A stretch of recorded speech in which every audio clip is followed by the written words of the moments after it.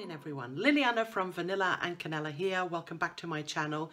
Today I have the $5 Goodwill challenge for you.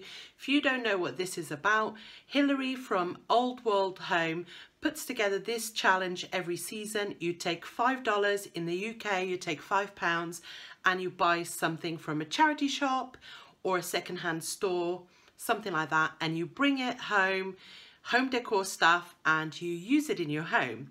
So I'm so excited to be taking part in this challenge again. I think I've done 10, something like that. I'll have a playlist for you guys to check it out below. And I was almost struggling to find something for this challenge.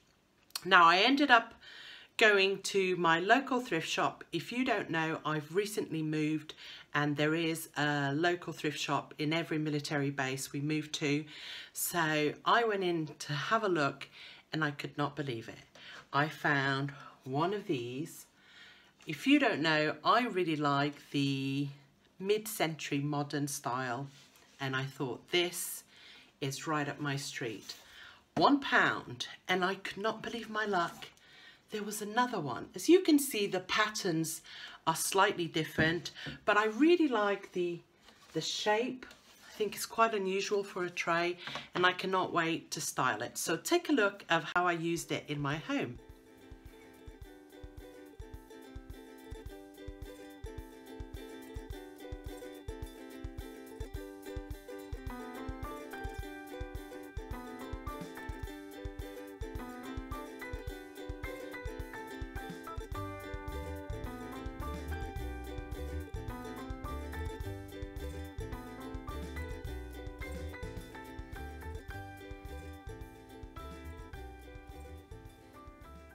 So what did you think? The pumpkins were a DIY I did for the fall DIY and decor challenge with the DIY mummy. I will link it above for you if you haven't seen it yet.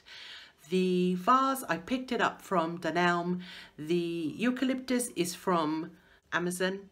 The leaves are from The Works. The candle is from TK Maxx. And the pine cones I already had. I will link everything I can below in the description, so if you're interested, you can check it out. Now that left the other tray, and I'm going to show you quickly how I did that.